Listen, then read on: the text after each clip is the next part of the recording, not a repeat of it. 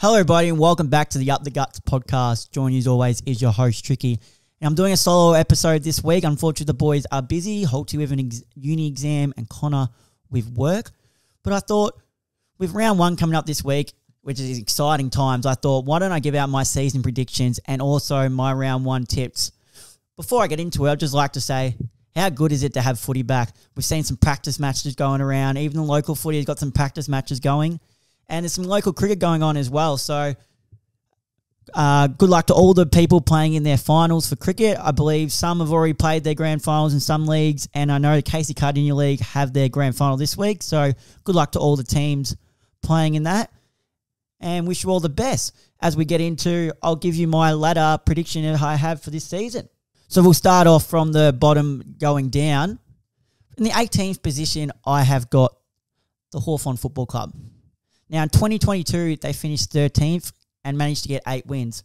The reason I've gone with them in the last position is, I think I've already mentioned this, but I think they're going in the right direction with the way they are cutting the list, but their list is just too young, and I don't think it will match it with any of the teams coming up this year, so that's why I've got them in the 18th position. Now, the 17th and 16th position, I switched it around at the last minute. So in the 17th spot, I've got the West Coast Eagles. In 2022, they also finished 17th with 2 wins. And I don't see it changing much. After seeing some practice matches and the way that they've been training, all the reports, I don't see them making any improvement. So, yeah, but Ruben Gimby is one to look out for, I believe. I've predicted him maybe possibly even for a Rising Star nomination. By all means, he's tearing it up at preseason training, so interested to see how he goes this season. But then the 16th spot, I've got the Wooden Spooners of last year, North Melbourne Football Club. Obviously, so they got 2 wins last year, and with new coach, Alistair Clarkson, they are going in the right direction with Alistair Clarkson, and I believe Luke Davies-Uniacke is ready to take the competition by storm. And they've got Nick Larkey up there, who's an absolute star. But I reckon this is Luke Davies-Uniacke season to really cement himself as one of the top players in the competition. Now, in the 15th position, I've got the Essendon Football Club staying in the same spot as they did in 2022, where they managed 7 wins. After doing a preview early on, I just don't really rate their lists at all. They're really young, and I mean, there's some potential in some of the young players, but I just don't think they're coming up, and there's already questions over Jake Stringer's not playing in round 1 through injury, and he's come back questionable with his body shape by all reports. And Anthony McDonald, Tip and Woody, by all means, it's a great story, him coming back. It just doesn't look in great shape, but he'll still provide that spark that they need. So I reckon that will be good. And I reckon Alan Davey Jr. is one to look out for Essendon. Now in the 14th spot, moving up 2 spots from the 2022 season, I've got the GWS Giants. New coach with Adam Kingsley. I don't know, they're just losing too many players, and I feel like their time to win a flag has already been. They should have won one in that 2016 to 2019 era, and they just couldn't get it over the line. So I think they're in a rebuild phase, but I think Tom Green is going to have an outstanding year. He could be one we could be talking about Brownlow, if it's not this year, in the next few years to come. Now in the 13th spot, moving down, I've got the St Kilda Football Club. Now, we talk about St Kilda Football Club a lot on this channel. We just don't really rate them. They're full of promises, and they show signs sometimes, but just don't deliver. And now with Max King going to be playing the majority of the season, or at least the first half of the season, and Marcus Winhager also in the practice match, believe breaking his hand, will miss at least the first month. So they've just got too long of an injury list, so I don't think they will be anywhere near the 8, but they could prove me wrong. In the 12th position, I've got the Adelaide Football Club. A lot of talk about Adelaide this season. The way they've been training, they've picked up Isaac Rankin coming in there, and they've appointed a new captain in Jordan Dawson, which was a bit of a shock to everyone. But we're interested to see how he goes, and we'll see if that forward line can stay good. Isaac Rankin playing that high half-forward role, and you've got Darcy Fogarty, who ended the season magnificently, and he showed some real talent that everyone knew he had and started to put some consistent footy together. They could be something to look out for. Now, in 11th position, moving up 1 spot, I've got the Gold Coast Suns. In 2022, as I said, they finished 12th with 10 wins. I think they're on the up. I really like the way they're looking. And now they've got Ben King back. That is so crucial to them. Obviously, they made it work last year with Chol and Casbolt. I just don't think that would have been sustainable. But putting King in there is going to be really, really interesting. So I'm really excited to see how they can make that work. And if they play the 3 talls, or if they're going to have to, they probably will play the 3 talls probably round 1 to see how it goes. But we're interested to see how that format changes throughout the year. In the 10th position, I've got the Port Adelaide Football Club. Port Adelaide just don't. They've picked up Jason Horne-Francis, yes, and by all means he's training the house down. But I just don't know about them. Like, they show so much. Maybe like GWS, they had their chance, and they could be one that surprises us and sneaks into the A. But personally, I don't think they will. And 9th position, from 9th to top is where it could be any one of these. It could. So they say top 8 for finals, but this could be a top 9 really. It's a really bold one, but I've actually gone the Western Bulldogs. So in 2022, they did play finals and finished 8th with 12 wins. And I just don't know, but I feel like they will play finals. But at the same time, when I was going over this ladder, I just put it together and I couldn't figure out a team to move out for them. That was my only worry. It wouldn't surprise me if they are in the top 8 at the end of the season, but I couldn't mount a case to push any of the other 8 that I'd already had in there out for them. Obviously, it's going to be interesting to watch how they play their 4 talls in Norton, Ugle-Hagan, Darcy, and Lobb. Obviously, Lobb will probably pinch it a bit more in the ruck.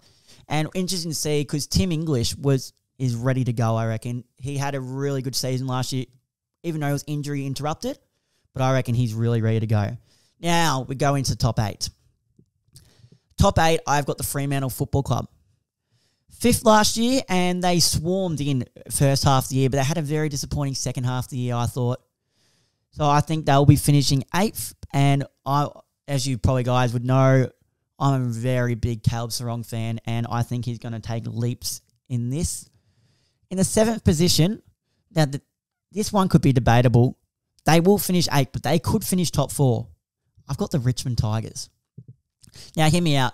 2022, they also finished 7th with 13 wins and 1 draw. But I think the hype, it could be wrong, but I think the hype around Hopper and Taranto is a bit much. Like people talking about how their midfield could be the best in the game now. And I just don't see it. But they could easily finish top 4. I think they're going to be a real threat, but I've put them at the 7th position. Now, in the 6th position, moving up 3 spots from 2022, I've got the Carlton Football Club. They had 12 wins last year and by all means should have played finals the way they were playing, but they just coughed it up again. But this year has to be the year.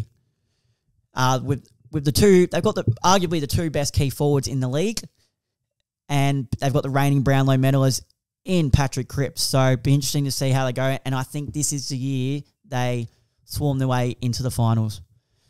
In the 5th spot, I've got my beloved Collingwood Magpies.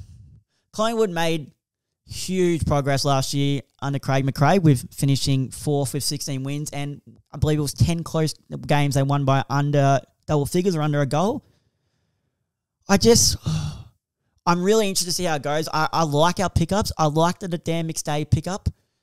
I believe he's going to help Brody Mychek because Brody Mychek's only 6'2", so in any other team he'd be playing as a 3rd tall. So Dan McStay coming in is going to help that. I think Billy Frampton,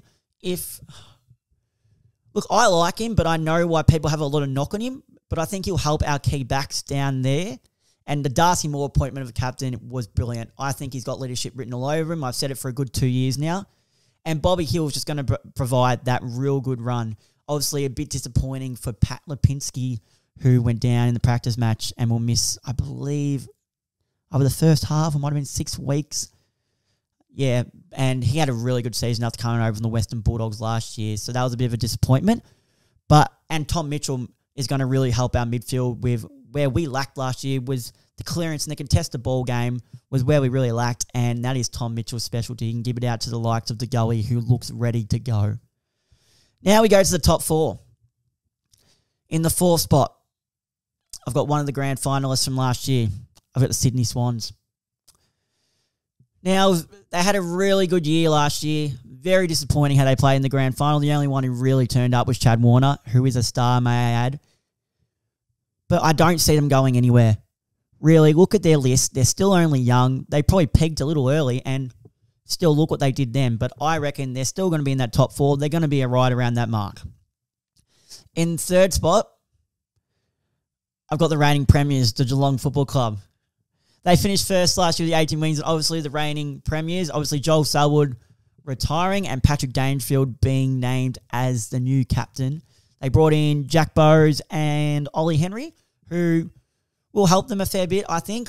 I don't know where Jack Bowes sits because rumours was in that trade period he was coming over to try and find a spot in the midfield, but I just don't see how he fits in that midfield. He played... People didn't know who he was, but I remember 2 or 3 years ago, he played some really good footy off the half-back line for Gold Coast. And then, I don't know if he just fell out of favour or he had an injury, and then when coming back, he fell out of favour after that injury or what, because he just went missing and wasn't getting played, and I myself was confused. So, yeah, but then here's the top 2. In the second spot, I've got the Melbourne Football Club. They finished second last year, and could this be another premiership for them? It possibly could be. How are they going to make the Gordon Grundy combination work? I don't know, but it obviously worked in the practice game. By all means, a practice game. I know they kicked 6 goals between them, but it'll be interesting to see how that works. And Lockie Hunter coming in there off that wing, providing them really good ball use, which is really what they lacked probably last year. Some ball use, like Christian Petrarca and Clayton Oliver, magnificent players, but they probably lack a little bit with their ball use. Lockie Hunter provides that class on the outside. And they've also picked up Josh Shackey. Now that leaves top, and I believe could be premiers. I've got the Brisbane Lions, who last year finished 6th. With the pickup of Josh Dunkley, I think that is huge. Josh Dunkley provides, takes the workload off of Lachie Neale and helps him out a bit. Like, just listen to this. McCluggage, Neale, Dunkley. That is enormous. And that's not even mentioning Ashcroft, who is going to come on and he's going to have a Nick Dacos-like season, I reckon. So I think Brisbane will finish on top, and I think it could be it's going to be a Brisbane-Melbourne or a Brisbane-Geelong grand final, and I think Brisbane are going to win it. So, yeah, that's my that's my position. So we'll just go over it again.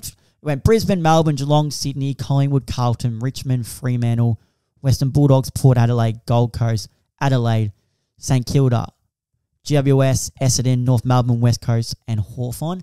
And I've got Brisbane and Melbourne playing it out in the grand final. For Brisbane taking the win, and I think the Norm Smith medal will go to Lachie Neale. He'll have a day out. He'll have about 35. He might kick a goal. But, yeah, I've got them winning that. Brownlow, I've said this previous in episodes, but he was pretty stiff last year. Not stiff, but I know he came, I think it was either equal second or equal third he came. But I think this is the year Took Miller wins the Brownlow.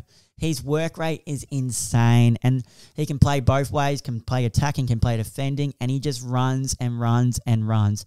He's a star, and he's one that holds up that Gold Coast midfield. By all means, Noah Anderson is ready to go too, and hopefully Matt Rowell can find some form again. Coleman medalists, I'm going to go Charlie Curnow again.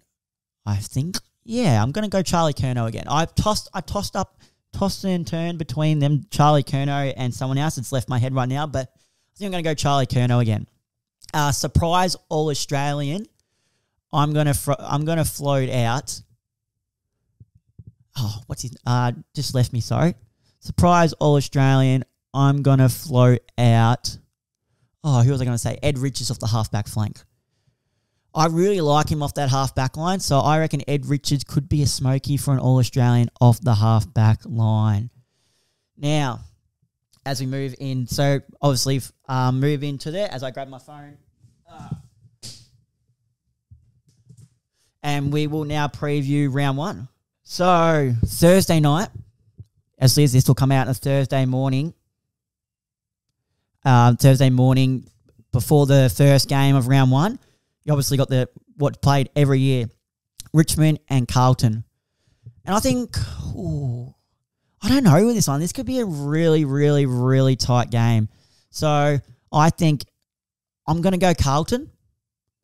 I think either Curnow or Mackay are going to have a day out down there, and Cripps is going to really get off the leash.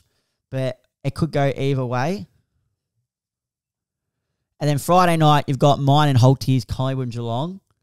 I'm not going to be biased here. I think Geelong gets this. I don't want to say done easily, but yeah, I think Geelong do get it done. They're just too good. So I just think Geelong gets it done. And then we move on to the Saturday games. The first Saturday game we've got is North Melbourne versus West Coast. Jeez, what a blockbuster that one is. I've got North winning that one over at Marvel under Alistair Clarkson. Yeah, I think North get that done under Alistair Clarkson, and they make some moves early. And yeah, I just don't rate West Coast. Next one we've got is Port Adelaide v Brisbane. I'm gonna go.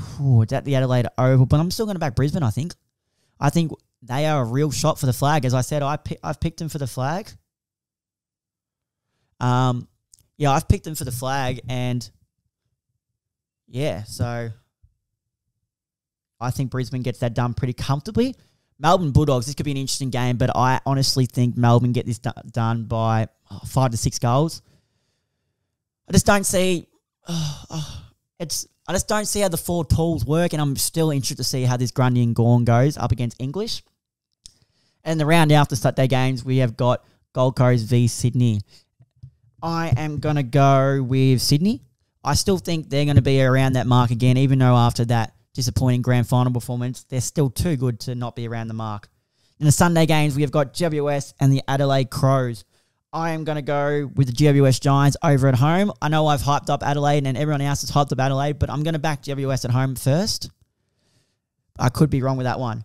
Hawthorn Essendon. This could be a really interesting game, actually. I'm going to back the Bombers. Not confidently, but I'm going to back the Bombers. I just think Hawks are too young and too inexperienced. In the last game for the week, we have got St Kilda v Fremantle. I am going to back... this is actually an interesting one, actually. No, I'm going to back the Freo Dockers. Even though it's over here at Marvel, I just know Max King and numerous other injuries. Their injury list is just too long, St Kilda, so I just don't think they can get it done. But yeah, that's pretty much just wraps up the preview of the round coming up and the episode. Thanks, guys, for tuning in. Sorry about this short one, but it's what we could only get done, so I just thought I'd smash out an episode for you. Nice and short and sweet to get it done. And yeah, tune in for next week where all the boys are definitely going to be back so we can talk about the round one. And can't wait for Thursday night. How good is it footy to be back? See you next week, guys. Cheers.